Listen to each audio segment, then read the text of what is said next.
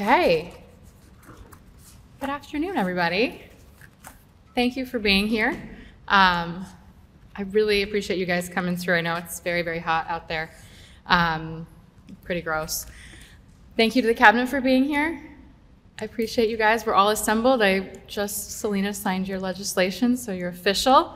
So now you have an official full cabinet, which is very exciting. Got some other directors and deputies from the city team, City Council President Bill King, Controller Murray, Frank, our city clerk. Welcome to the press. Thanks you guys for coming, and to members of the public.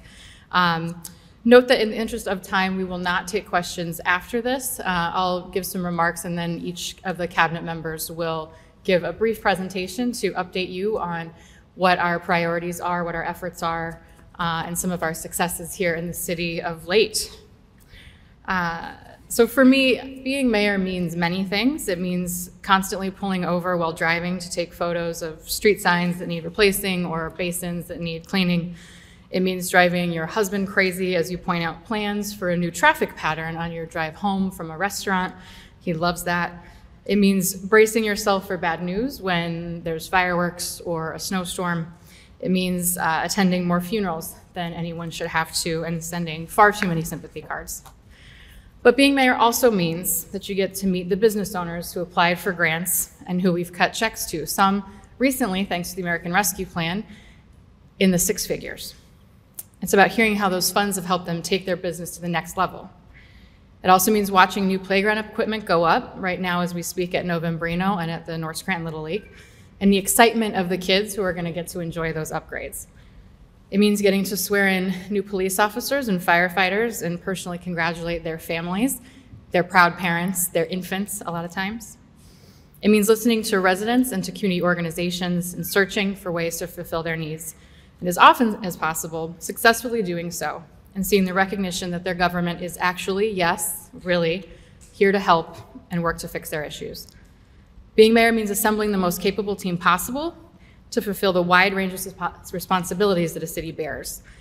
So I'm honored to be standing here with our administration's cabinet, again, official as of about an hour ago, with our last member seated, some of whom have served in their capacity for years, and others who are just coming on board.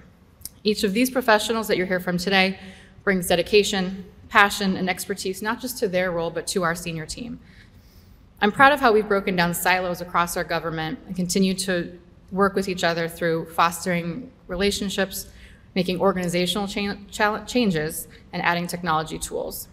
Working for the city of Scranton in 2023 has a different feel than it did before.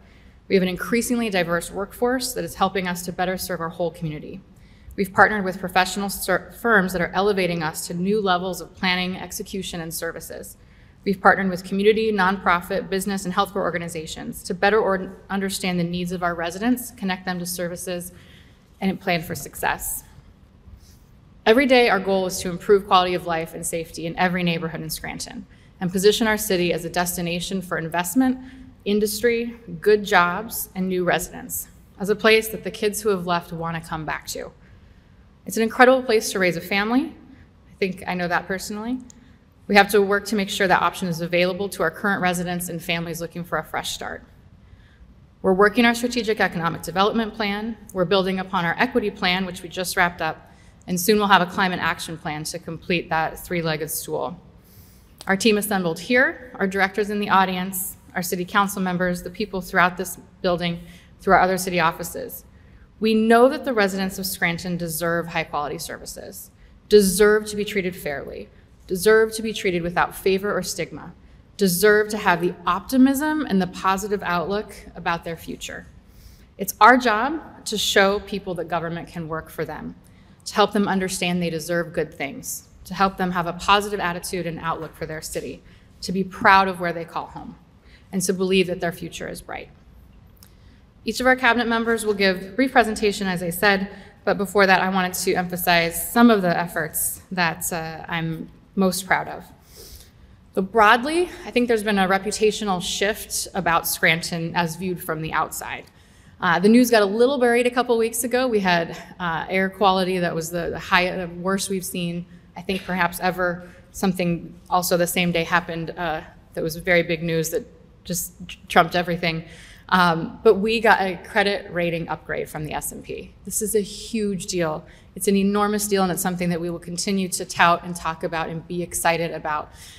It's thanks to hard work over years of administrations, different professionals that came before us, and folks like our solicitor, Jessica Eskra, who's been here for the long haul, our finance director, Matt Dominus, who was involved in this for the last 30 years since we began in Act 47.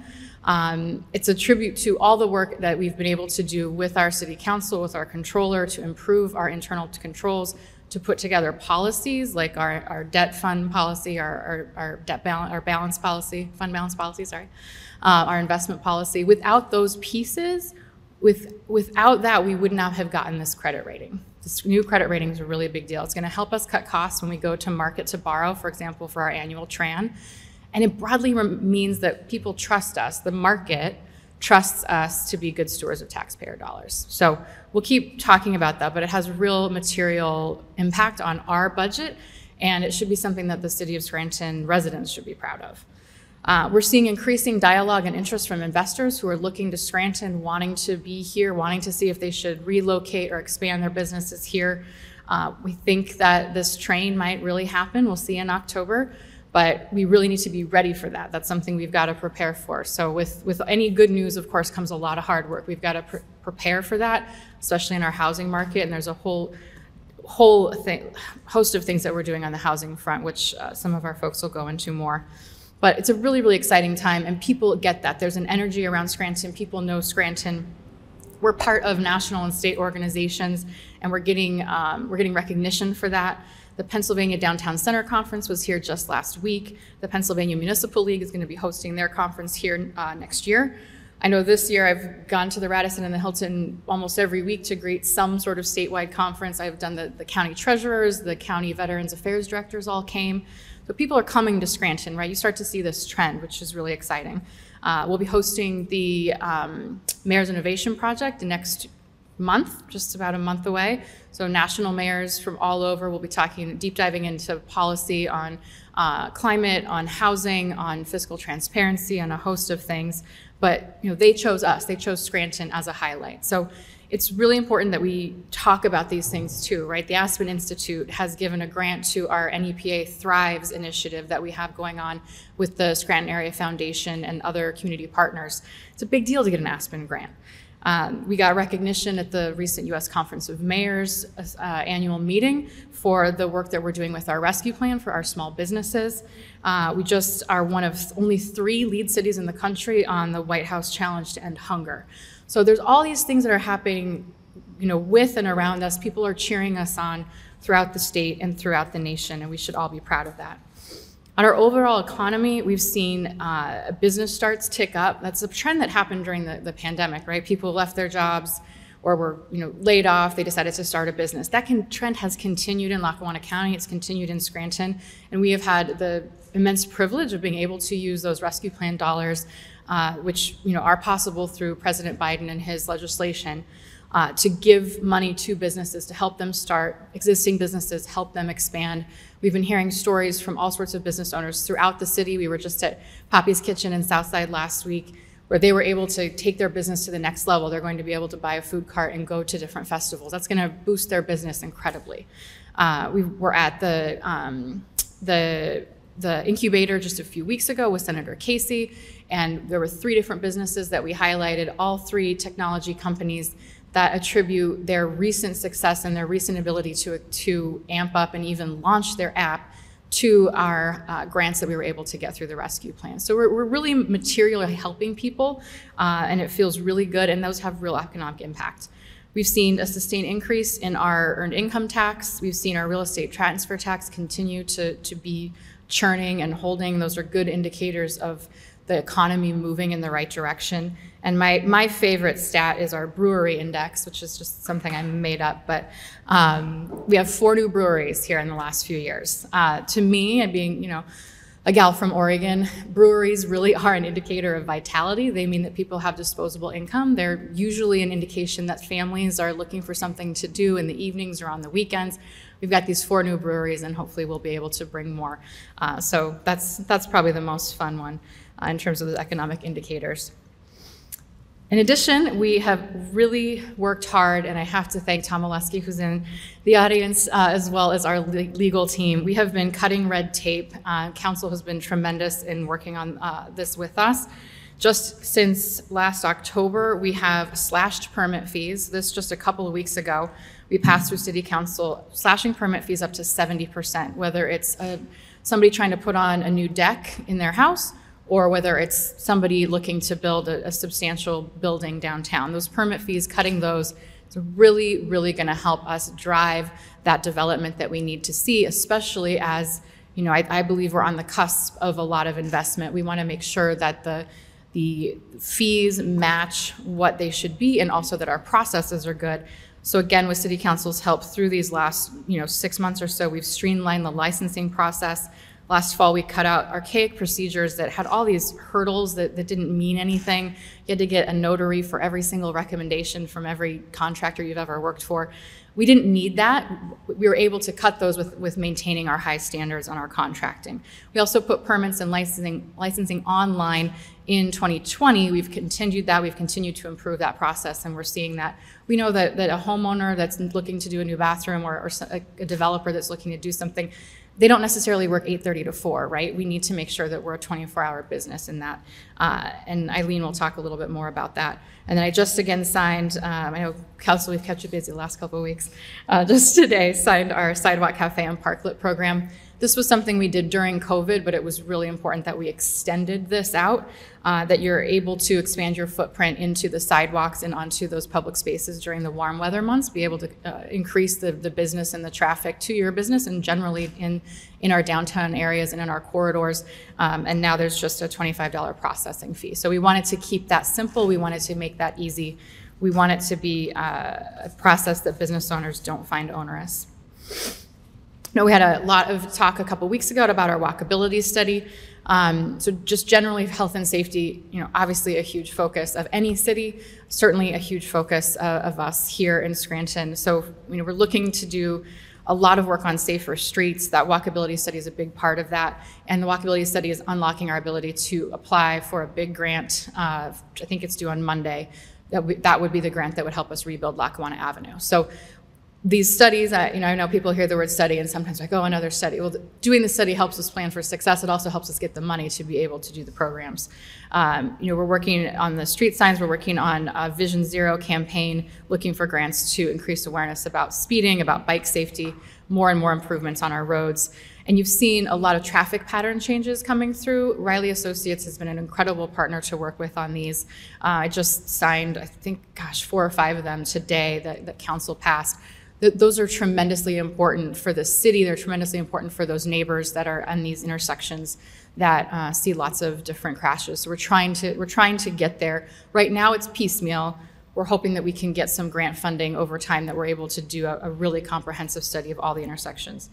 On the public health front, Dr. Rachna Saxena has been incredible to have on the team. She's been doing wellness at your doorstep and health fairs throughout the city.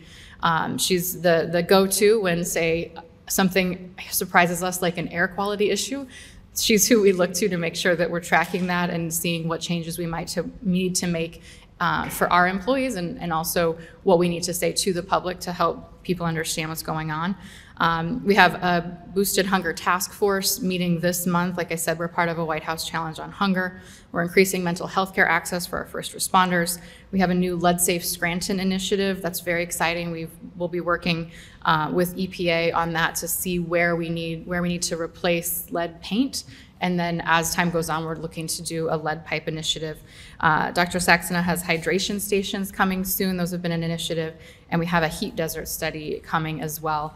On a hot day like this, it's really important that we think about those things. There's a lot of people out there that don't have access to air conditioning, access to water. We need to make sure we're doing all we can to help them.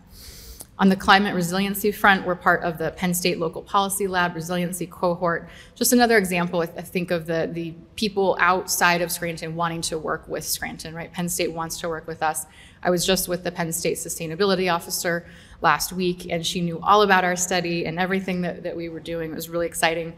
We have our Climate Action Plan, RFP, is live on our website right now, so we're looking forward to starting that. I think everyone in this room has probably seen our code enforcement electric vehicles out and about. I always get very excited when I see them. Yesterday, when I saw someone driving, he was wearing his vest, so I was very happy. Talking about safety. We're applying for chargers, electric vehicle charging stations. It's a joint grant to the federal government, an effort with our Northeastern Pennsylvania Mayors Group. We have a new environmental advisory council, and with them, we will be working with the EPA and DEP to talk more and more about environmental justice. That's something that we'll be talking about, and including not just our EAC and the DEP and the EPA, but we'll include experts, academics, Dunmore, for example, other neighboring boroughs and towns that we should, just like stormwater, environmental justice issues don't end at the city border. And speaking of stormwater, I'll let Eileen expand more on that project, our many stormwater projects. A couple more things on the arts and culture front. We've been convening quarterly meetings with arts leaders to identify ways that we can better support them. Our team has been highlighting arts events and cultural events through our social media. There's new art installations for City Hall that we're planning for this fall in concert with our school district and other schools. I'm very excited we have a new Latino fiesta in August at Naog Park. So talking about the way that we can foster this environment that everyone belongs and everybody has a positive attitude. We're seeing more people want to start festivals and start different events in addition to the great ones that already exist. So I see that as a really positive sign. And I don't want to steal Scott Gassenmeyer's thunder on parks, so I will try not to do that, but I'm just so excited about the parks. I'm going to talk about a few of the projects. So all over the city we have, projects for the parks that you guys are well aware of. Like I said, there's Novembrino is going up right now, the new play structure. There's a new structure at the North Scranton Little League, which is a city property. Tom Oleski has been instrumental in pushing that forward to get that going. We also have the mini park at Market Street near our fire station that's going to be done this summer, and other work going on at Connors Park. Planned for the next year is Capouse, Robinson, Oakmont, and then we've got Weston Park, Connell, Naog pickleball courts and butterfly court, Billy Barrett, Grace Park, and then Weston Field. We're doing work on parks all over. We've got our Naog pool design RFP bids back, and we're looking at those. We'll be working with City Council on that. So there's just a lot of great stuff going on, and very much focused on recreation and our kids. In addition, I think that you guys have seen this, but it's something, again, to really emphasize that our partnership with the Scranton School District, Valley in Motion, and the Trust for Public Land on these schoolyard transformations is a really amazing example of what we can all do together when we partner. Building that new playground at JFK is taking all of these entities working together. Again, American Rescue Plan funds. This wouldn't be possible from our standpoint without the American Rescue Plan and without that landmark legislation that the president passed and also gave directly to us, right? I know you've all heard me say it a lot of times. We fought very hard to get the funds directly. We are able to deploy these funds, whether it's a facade grant in Providence or a startup grant for a different app downtown, or these different things that are tailored to our schoolyards. Like, that's happening right now because we got the funds directly and we're directing that ourselves. These funds, if they were sitting at the state and we were having to go get them, would probably not be on the street, and we probably wouldn't be working with these awesome kids at Kennedy yet on these projects. So it's really important. So I could go on all afternoon, as you guys know, but I will turn it over to Eileen, and we'll make our way through the cabinet.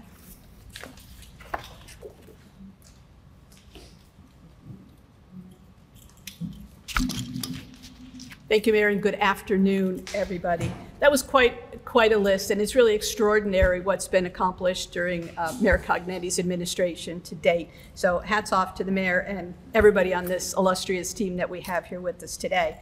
So I've started out the year and last year as the director of community development, and I too want to compliment Tom and his staff, because a lot of the work that we've done has improved efficiency, effectiveness and how we do business with the public and how we treat the public and treat them as good customers in the city.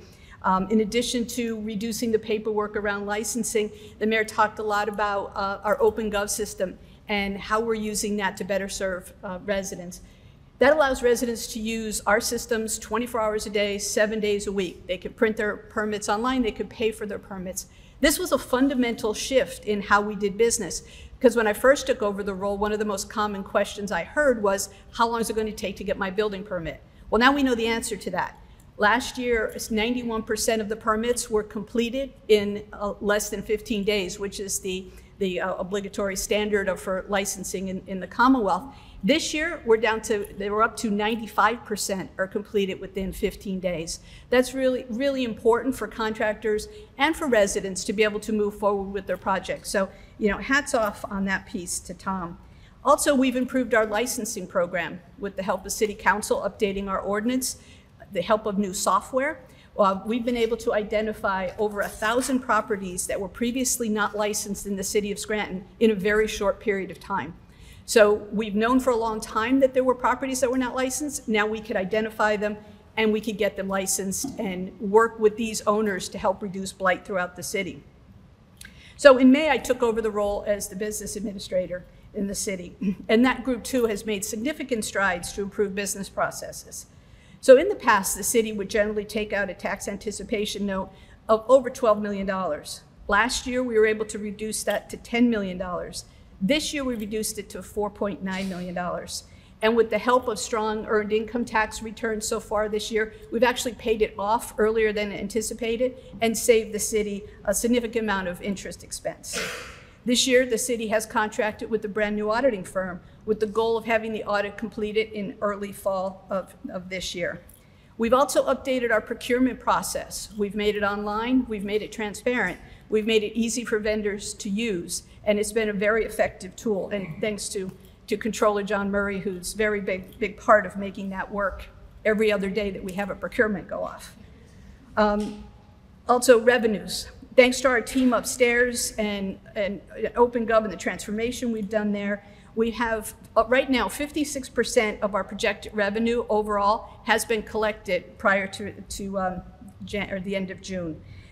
Right now, 79% of refuse fees are in for this year. Our code enforcement team, between building permits and licenses, are tracking at 89% of their budget already prior to the end of June. Over in our HR department, we've published our employee handbook. We've implemented monthly educational training for our employees. We now have a fully staffed department so we can better serve all of our employees. We've implemented supplemental life insurance and FSA for full-time employees. And in the fourth quarter of this year, we will implement an employee evaluation system throughout the city. Our IT department has been extremely busy. We support our city's website, which saw over 173,000 visitors since January 1, accessing information from upcoming events to information about permits. They manage our city's ERP system, and we've digitized critical city business systems and processed in real time almost $700,000 worth of licensing and permit fees. They've completed upgrades to citywide to ensure that outdated and potentially unsecure hardware was removed from the city and managed the city's infrastructure, which supports over 400 employees across all the departments. They've hardened our digital security measures citywide to eliminate the potential weakness for sharing documents and implementing new processes to transfer documents in a more secure manner. They've supported the police department's mission by providing updated technology for detectives, provided updated mobile communication tools for patrol use, and maintained technology within police vehicles. And they supported over 200+ network cameras throughout the city. They've deployed a citywide internet to enhance communication across departments, provided a library of training resources, and to better allow us to access important city documents. They've implemented a process for city-owned technology use, the onboarding and offboarding of team members, and completed the implementation of inventory assets. Our Treasury Department has managed over 3,000 customer service calls to date this year with nearly 1,000 in-person consultations. They manage 18 Act 98 properties that are in escrow due to fire damage, and they've processed 36 exonerations. Now into our city grants. I'm really proud to say that since 2020, when this administration started, the city's been awarded $20.8 million in grant funding for various city projects. This is exclusive of ARPA funding. Projects include funding for City Hall restoration, $11 million for parks improvements throughout the city, and we've managed to leverage that with American Rescue Plan dollars. So overall, we have 15 projects that we will be undertaking in the next few years across citywide. In addition to parks funding, the city has received over $5 million in grants for streetscaping projects. The city's also leveraged the American Rescue Plan dollars to have over $12 million available for these projects. The recently completed walkability study, as the mayor mentioned, will assist the city in evaluating transportation options downtown and help us to be effective and efficient in applying for additional grant funding. Over the next few years, the city will see Elm Street, North Main Street, West Lackawanna, Greenridge Street, Cedar Ave, Parker Street, and Pittston Avenue bridge replacements. It's a really big deal for the city of Scranton. The city has budgeted $17 million in ARPA funding for stormwater improvements. They'll take place in East Mountain, Kaiser Valley, North Scranton, and other areas prone to street flooding. At the same time, we've aggressively applied for grants, again leveraging American Rescue Plan funds, so that we could affect any neighborhood and every neighborhood that's adversely impacted by stormwater throughout the city. I've talked about the ARPA infrastructure projects, but some other projects that are really important that have helped businesses and individuals that were affected by the pandemic. As the mayor mentioned, we've invested significant dollars in business startups. We've invested $1.2 million, and these businesses have been downtown. They're in West Scranton, they're in South Scranton, they're in Pine Brook. We've created jobs, we've redeveloped properties, and we've allowed businesses to expand their physical space and their dreams. To date, 19 businesses have been awarded a startup grant, and these have spurred economic growth throughout the city. As the mayor mentioned, 5 of these are tech startup grants. They also include event venues, revenues, and unique stores that help make Scranton wonderful. On the child care and education side, in child care, we've awarded $725,000 to build new classrooms, make employment opportunities, and to improve access to critical services for families. Supporting child care does support our economic development in the city and allows for mobility for hardworking Scranton residents. Also funded was educational catch-up. Nearly $775,000 has been funded to help children across the city catch up, because we know how important education is, and we want to help give every child in Scranton the opportunity to succeed. Wellness grants, $950,000 in wellness grants were awarded to support critical services that experienced even greater impact during the pandemic. By providing the funding to prevent drug overdoses, address issues associated with behavioral health and community violence, offer aid to organizations that help with problems such as hunger and disease. All of these have been extremely impactful and very well appreciated, especially through our nonprofit organizations, so that we've been able to support with $1 million through our partners at SAF. We've also partnered with NeighborWorks, with ACE, with UNC. We're providing funding for first-time home buyers, providing funding for home rehabilitation. We're providing funding to do lead remediation through houses throughout the city. All of these could have only been possible with the American Rescue Plan and our ability to leverage that funding that we received to apply for different funding through state grants and other federal grants. And lastly, I'll follow up with one of the bigger initiatives that I think that we're undertaking right now is the Stormwater Authority formation. We've identified 7 potential partner municipalities around us, and we've reached out to all of those. We're working with those. We've met with their legal staff. We've met with their engineers. I've even gone to council meetings to talk to them about the importance of Stormwater Authority and how that affects our MS4 rating and what we could do to work together to alleviate that problem. So thank you for your attention. I'll introduce Jess Eskra, our Assistant City Solicitor, our City Solicitor. Sorry, demoted you. Hi, good afternoon, everyone. We'll let that pass. So for those of you who aren't familiar with me, I've been with the city for 8 years now, serving as the city solicitor. And for much of that time, for most of my legal career, the city has been bogged down with extensive litigation. I am very pleased to tell you all today that several legal successes have been achieved. As you may all remember, much of the city's time while in distress status and its financial dysfunction was either precipitated by or exacerbated by lawsuits. For example, there was the failed commuter tax and the back pay award to police and fire unions. In more recent history, the city faced further legal challenges to significant portions of its revenue. This was necessary for continued operations on its financial road to recovery. After several years of diligent defense, I can now finally report that they have all been resolved. To recap, the city faced the Act 511 lawsuit, which in 2021 the city won on appeal to the Commonwealth Court, the legal challenge to its rental registration fees, which was favorably settled, the suit challenging the city's acceptance of proceeds from the sewer sale, which was favorably resolved as well, and two matters that are tentatively set to be resolved later this summer. That would be the class action challenging the city's rental or refuse fee, and another class action regarding the city's collection on delinquent refuse accounts. The potential exposure of these suits was estimated to exceed $184 million. Enough to potentially keep us in distress status for years to come or far worse. I'm honored to report today that these matters are all resolved or in the process of being resolved for under $4 million in monetary damages, along with a maximum of 7.5 in declaratory relief.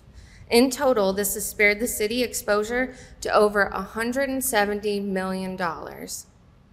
A sum that would have been impossible for the city to financially bear on its way out of distress status. We've also been successful in defending against other litigation. We've had 5 long-standing federal lawsuits against the city dismissed and successfully resolved a number of others for figures that were reasonable, fair, and fiscally prudent on a carefully scrutinized case-by-case basis. To illustrate, the number of active suits from 2020 to present have been cut almost in half. The resolution of these legacy cases allows the city, and particularly its team of legal advocates, to turn its gaze from the past to the present and to the future, and to pivot from defense to offense. Much of this success can be attributed to increased capacity within the law department, with a well-cultivated complement of attorneys, and assistance from specialized outside counsel, where prudent, dedicated to the city's best interests. We have 4 full-time solicitors along with several part-time solicitors who all specialize in areas of expertise, from policy and legislation to code enforcement to tax and to federally funded projects and initiatives, much of which Eileen had mentioned. The benefits of this investment are already starting to become visible.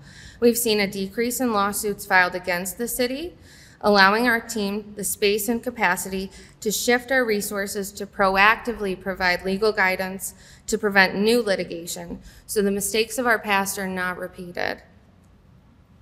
Additionally, it allows us to use our legal force to accomplish our forward-looking, resident-focused and business-focused legal initiatives and goals, including an update to internal policies and legislation, which we've already begun, as the mayor had outlined previously, as well as to use our legal resources to proactively advocate for citizens.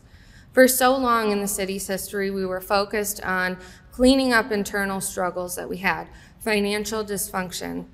Now we're finally in a place where we can dedicate more resources to serving our residents and businesses. To that end, I'm pleased to report that my Deputy Solicitor, Andrew Cotillo, who has a background from HUD in Washington, has been accepted into the Affirmative Leaders Fellowship. There, he'll join other municipal and state legal counsel to explore affirmative litigation on behalf of the constituents we serve. There will be a prioritization on this effort with regard to environmental and housing issues. With these goals in mind, we look forward to continuing to represent the city of Scranton. Thank you.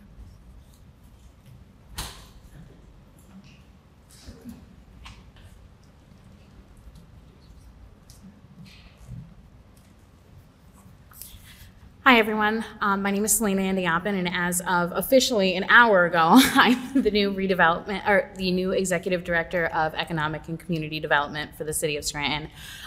I, much like Eileen and Mayor, want to start off by thanking our Code Enforcement Department, especially Tom Oleski, and our two managers, Robin Salemba and Andrew Sunday, who are not here with us, because they've made great strides so far in the efficiency with our Code Enforcement Department. To date, from January 1 to right now, we've had over a 79% increase in the amount of code enforcement inspections that we've been able to handle within the city.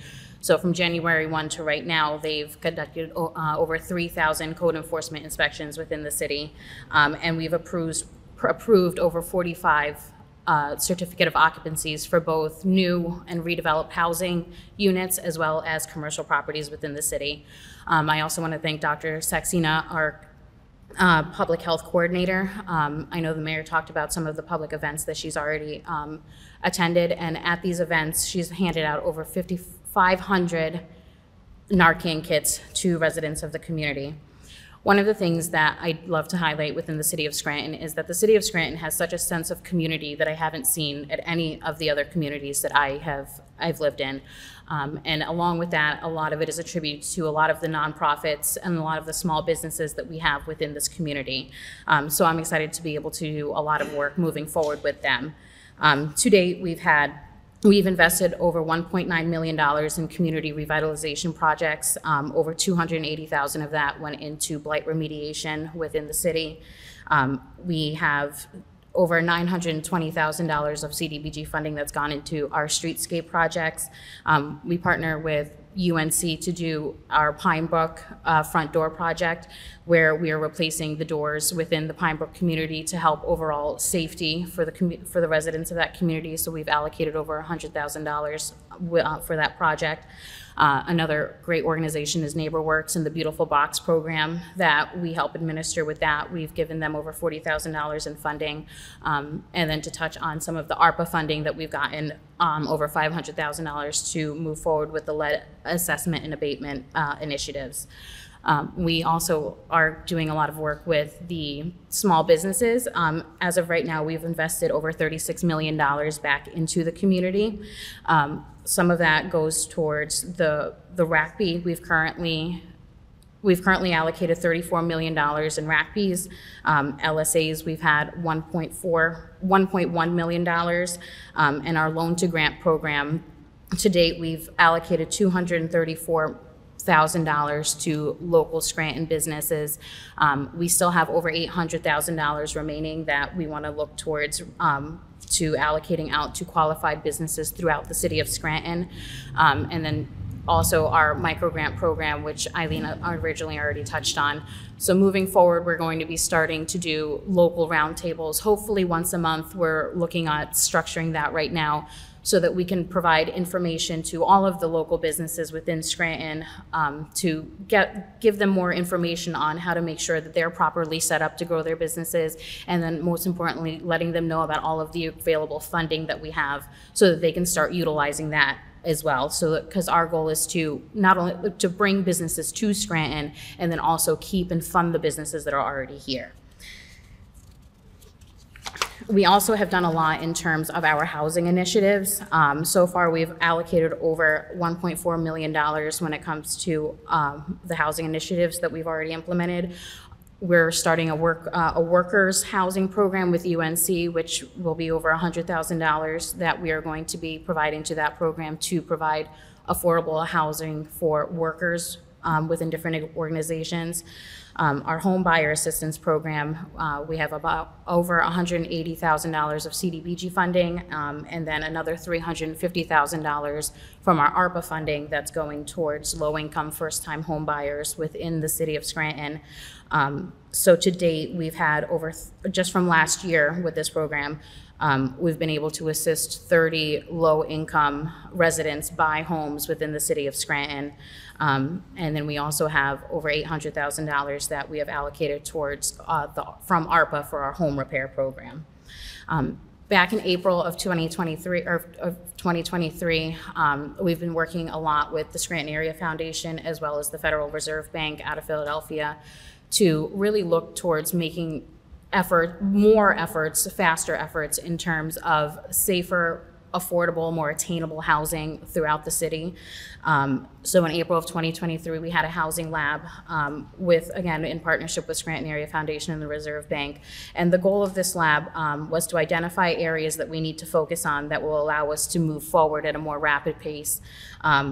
We invited regional stakeholders, regional banks, our partners at the Federal Reserve, and some of the key things that we focused on that we need to really start prioritizing is developing strategies around affordable housing development, identifying pathways to affordable home ownership within the city, develop a common understanding of the root causes of barriers for each area within housing development, and gain exposure to promising practices by engaging with experts and practitioners in each focus area.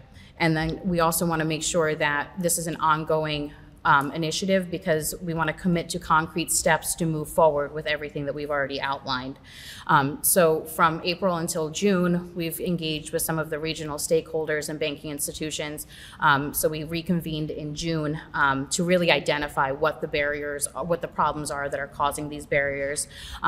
Some of the major barriers that we've identified were obviously development of affordable and retainable rental housing in the city.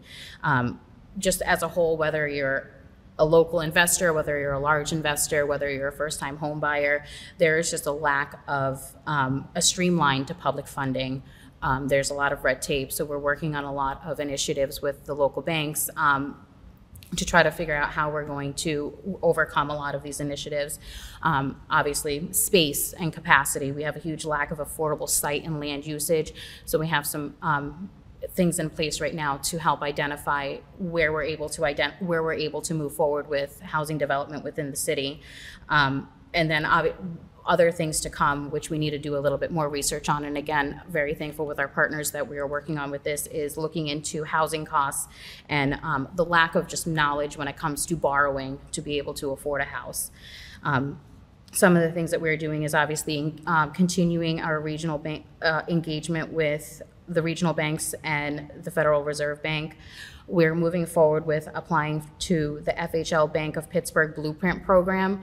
One of the great benefits of that program is to be able to train not only our staff, but also our community partners around building a strong local leadership and collaborating when it comes to development capacity.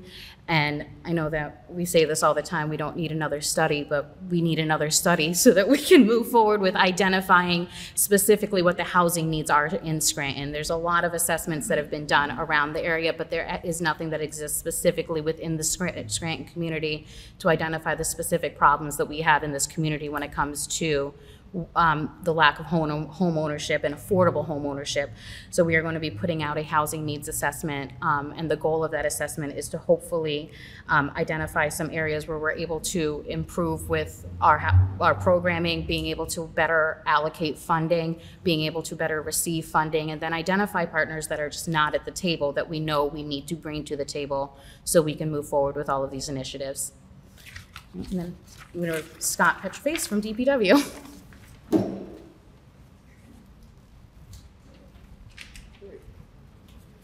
Hello, everyone. For those of you that don't know me, my name is Scott Pietreface. I'm the director of the Department of Public Works. Even though I've only been employed with the city for 3 years, I've only been the director here for 4 months. I'm sure you all know all the areas of responsibility for the Department of Public Works. We pick up your refuse and your recycling. We maintain your streets and your stormwater systems. We take care of your dangerous trees and your traffic lights. In other words, we are the face of public safety. It's a tall task, and it seems like the workload never seems to get smaller. We are on pace to exceed our 2022 results up here, so there's a few of them that I'd like to identify. Our mechanics at the Department of Public Works have completed 238 work orders to date, and we document that in Cartograph, which is our computerized maintenance management system. This is a tall task considering there's 2 mechanics and 87 pieces of equipment. Our traffic department has already installed 516 street signs. We have 495 made, and we continue to address the street sign needs. We responded to 11 storm events between January and March. There was snow and ice Of those 11 events, we drove over 5,600 miles. We are currently awaiting 2 new plow trucks, which will bring our complement up to 18 so that we can better serve the city's needs. We have made a point to start documenting and tracking all of the key factors within our department and to utilize technology where and when we can. We try very hard to address each and every issue that we receive through the 311 system. I feel that we've made an impact and we will continue to be there for you. Thank you for your time and your support.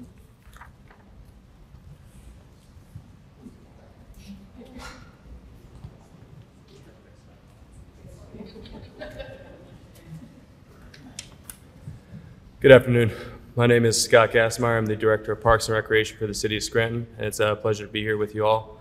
I'd like to start off by thanking everybody in the city for supporting me and showing me the ropes along my learning process that has occurred here, but I feel like we have made strides in the short time I've been here, and I'm excited to keep going and see what we can do in the future. So in my short time here, I've realized that the impact that these parks and green spaces in our city have on the lives of our citizens and their recreational capabilities are astounding. It's truly remarkable what our team manages to make happen in the city and to make every experience that an individual and a family has in our parks a memorable and enjoyable experience. Our department, just a brief overview, we have 10 parks employees that take care of over 30 parks in the city as well as multiple sports and recreational areas. We have other facilities that are more community-centered based within these parks, such as Weston Park with our ARC camp that occurs there every year for our residents with special needs, which is a fantastic foundation, as well as Weston Field, which is home to our Irish Boxing Club, many sports projects such as basketball and soccer that give our youth an opportunity to invest their time into something positive for them to continue growing in the right direction for the future.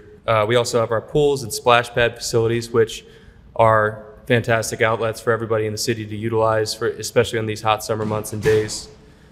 Our duties that we cover throughout the city, so our parks team works hard. Like I said, 10 employees, over 30 parks, and multiple other areas. They seasonally will cut grass, pick up trash, upkeep, maintenance of all these areas in the summer months, as well as during the winter months and the slower periods, snow removal, maintenance, and preparation for the coming year and all the events that these warmer months bring to our city.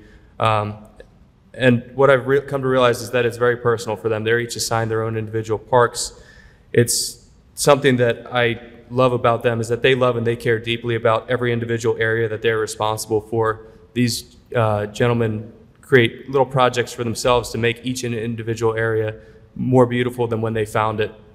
Little things to improve the community around it. And as Selina stated, the tight-knit community bond within each individual community and the city as a whole really leads towards these gentlemen having the same attitude towards their communities as the community members do themselves, whether it's in the Hills section or whether it's in North Scranton or any neighborhood within our city. These guys put the time and the effort to make their areas beautiful in order for our citizens to enjoy them and continue utilizing them in the most positive ways that they would like to use them. Our department has many community programs and partnerships that we are involved in. As was previously stated, Valley in Motion and TPL for the JFK Elementary School park and playground that the students designed, which is fantastic. I love that that was one of the first things that I got to be involved with when I was here, just to see the smiles on their faces and just to see that the kids were really bought in to everything that they had planned and voted on. And I can't wait to cut the ribbon on that place and see them running around and having fun with that. We also have the youth advocacy program and Friends of the Poor that we work with, as well as NeighborWorks. Our park projects currently, we have been blessed with the opportunity for these grant opportunities with ARPA, the American Rescue Plan, DCNR, as well as DCED through our current projects, as we've previously talked of, Novembrino, North Scranton Mini Park, and Connors, which will be completed soon, and we can be utilizing those areas for what they're designed and meant for, as well as the future phases, so the plans for the future and the way forward. As the mayor mentioned and Ms. Cipriani mentioned, Capalis, Robinson, and Oakmont in the future, as well as Weston Park, Connell, Naog, the pickleball courts, and the Butterfly Park, which I think is going to be such a fantastic thing for our community. and Billy Barrett. So these future projects are going to add life to these spaces, and these spaces are community hubs and will improve the recreational capabilities of our citizens and residents, as well as just make our city even more beautiful than it already is. There's a lot to be excited about now and in the future for the city, and I am beyond proud to be a part of all the positive change that our city team is bringing about for everything. So thank you, I appreciate it, and Chief Judge from Scranton Fires.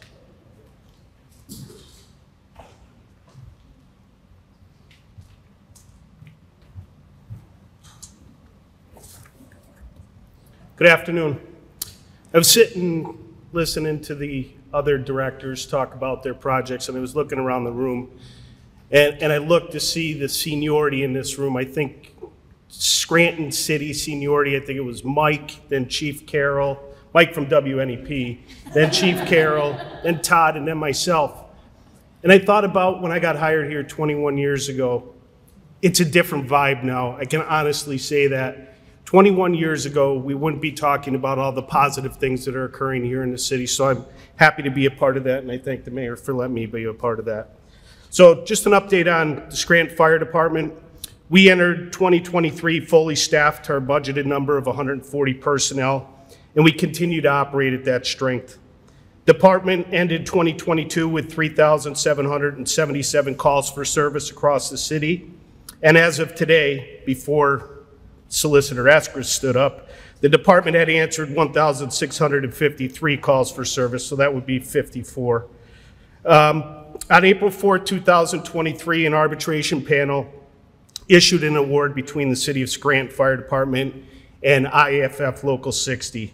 That award provides stability for both the city and the firefighters through 2026 and gives us the ability to do proper planning for the city.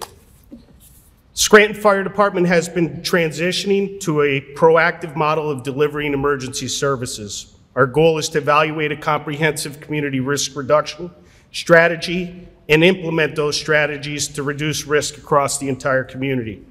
Many of our programs are now focused on preventing emergencies from ever occurring. Scranton Fire Department is implementing these initiatives through education of the community, adopting industry best practices, and training for our members on new tactics within the fire service profession. Mark Twain said, "The secret of getting ahead is getting started." The Scranton Fire Department has begun this incredibly important work. Our smoke detector installation program has been a tremendous success.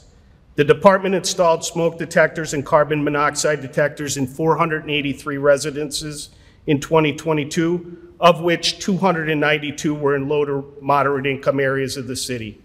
In 2023, we initiated a proactive blitz campaign on weekends in areas of the city. In June of 2023, we reached our goal of installing smoke and carbon monoxide detectors in 1,000 low to moderate income residential buildings across the city. This program was made possible through a FEMA Fire Prevention and Safety Grant. In 2022, the department entered into an agreement with the Compliance Engine to increase our compliance for businesses to provide their annual inspection and fire protection systems to the city of Scranton. And in less than a year, our annual inspection compliance has risen from under 60% to just over 90% compliance. The city was also awarded a grant to provide nationally recognized certification to our supervisors in 2022. In the first quarter of 2023, this training and subsequent certification was completed by our supervisors. Currently, 92% of our officers are now nationally certified under best practices in the fire service industry. The city received an increase in its ISO public protection classification rating from a Class 3 to a Class 2 municipality in 2022. This improvement was the direct result of partnerships between the city, the county, and the Pennsylvania American Water Company. Those partnerships continue, and as recently as last week, fire department officials met with the PA American Water's local leadership team to increase cooperation efforts. Our lofty goal is to become a Class 1 municipality in the next rating cycle, which will be in 2026 or 2027. The future looks promising here in the city of Scranton. and the fire department is poised to continue on a pathway for true community risk reduction. Our 2023 projects include finishing our comprehensive EMS feasibility study, developing a 5-year strategic plan, conducting an Engine 10 replacement assessment, and securing our partnership with the Career Technology Center of Lackawanna County to have a land use agreement in place and an engineering assessment conducted to begin the process of building that much needed training facility for police, fire, and EMS across the city. We will continue to leverage technology, foster internal and external partnerships, and look for opportunities in the forms of grants and new partnerships to make Scranton a safe place to live, work, visit, and enjoy. The Scranton Fire Department members stand on the shoulders of those who came before us, and the current dedicated men and women of the Scranton Fire Department are committed to continuing the legacy of service and integrity. Thank you. Chief Carroll from the Scranton Police Department.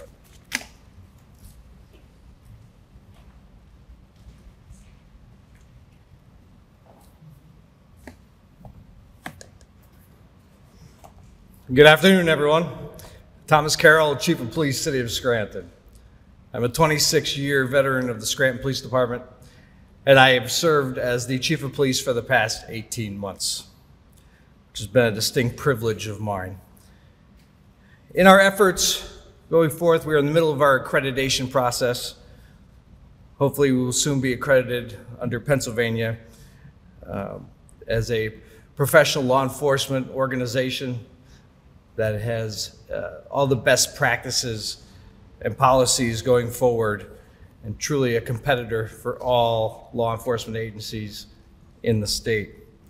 Our current crime statistics are in line with previous years. It is not perfect. However, I'm very pleased at the efforts of our police department.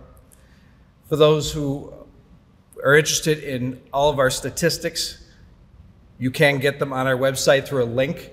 We populate our statistics monthly through NIBRS, the National Incident-Based Reporting System. You can see it for yourself as it grows. Crime in the city of Scranton is influenced by elements external to Scranton. Understanding this, we have strengthened our partnerships with not only internally with our community members and our community organizations, but with our federal, our state, and our local law enforcement partners. I want to address the regional global crime trends all over, not just wait for them to occur in the city of Scranton. But with those same partners, we do conduct investigations inside the city of Scranton, and we maximize our efforts to reduce crime and prevent crime within the city of Scranton. We've partnered with the University of Scranton Center for Crime Prevention and Analysis to review all of our calls for service the past 5 years. We are looking for the trends in our reporting to help us better isolate areas of disorder and focus on those areas. Furthermore, it allows us to have a strategy to look forward and see where we want to go with our enforcement. It'll be intelligence-based prevention and enforcement strategy. Like all police departments, the City of Scranton Police Department is experiencing a staffing shortage, and we consistently operate well below our mandated staffing. That is overall strength. We have the strength through the use of overtime. We have not neglected our obligations to the City of Scranton, and we maintain our high level of service. To do so, we had to modify our structure and balance our operational requirements. We meet all of our minimum staffing and compliance with all of our collective bargaining requirements. Our officers are truly our greatest asset. They have shown tremendous courage and strength during these challenging times. They're out there every day, 24 hours a day, making sure Scranton, Pennsylvania remains a safe place to live. Some of the areas significant, which I will hit on a couple. I know it won't be all that you're interested in. However, these areas are brought to attention frequently by members of the public. Traffic safety, abandoned vehicles reported. We've seen a decrease this past year of abandoned vehicles that were reported to the city, a 60% decrease. We have gotten more proficient and increased our removal rate of these vehicles. Traffic safety enforcement. We have conducted over 4,000 traffic stops in the name of public safety and traffic enforcement over the past year. And we've seen some considerable decreases of our incidents related to traffic. Commercial vehicle enforcement. We increased our commercial vehicle enforcement by standing up a new unit and getting officers trained and equipped. We've increased that by 53%. Mental health. The Scranton Police Department last year responded to 600 calls for service for mental health incidents. We started a new partnership this year, our co-responder program. I'm happy to report that this is functioning as expected. And we not only want to extend this, but we'd like to see it expanded to cover more areas. They've assisted us with 45 incidents, and it was highly successful. We've implemented programs not only for, we talk about mental health for our citizens or response to these crises. We look at the resiliency of our own police officers doing this job every day. And we are implementing programs for them as well.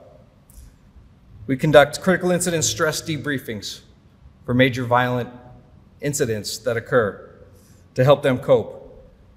We make availability of trauma counselors for those officers. We recently made it's voluntary mental health screenings available for officers. And we're in the final stage of selecting an application, looking for a vendor to provide officers, emergency service workers in general, to include the fire department, as an outlet, anonymously. Maybe these dedicated professionals will speak to somebody to help ease their stress, make them more productive officers and family members. As the Chief of Police, I am dedicated to making sure that our officers are trained, equipped, and have all the tools they need to conduct this challenging job.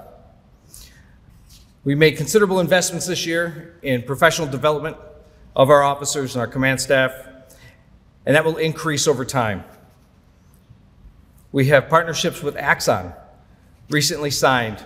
We have the state-of-the-art body-worn cameras, dash cameras in our vehicles, and we've upgraded our less lethal systems, the TASER system, to its latest model.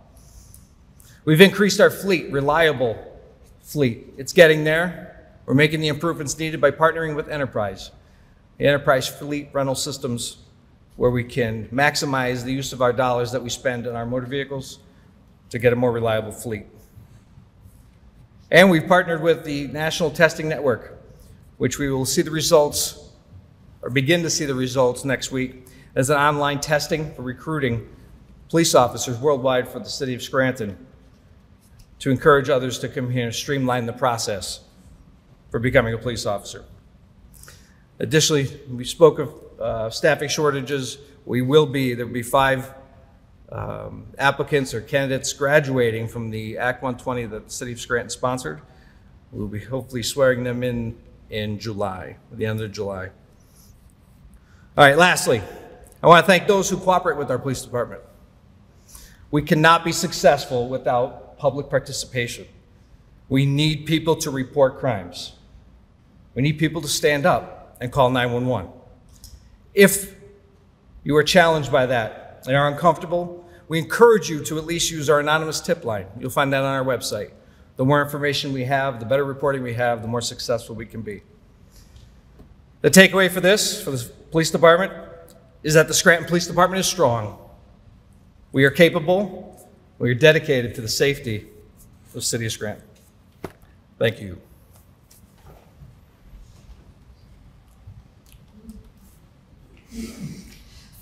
Thank you, Chief Carroll, for that reminder. It does take an entire community. We need your help. The police need your help in the form of those tips and those anonymous tips.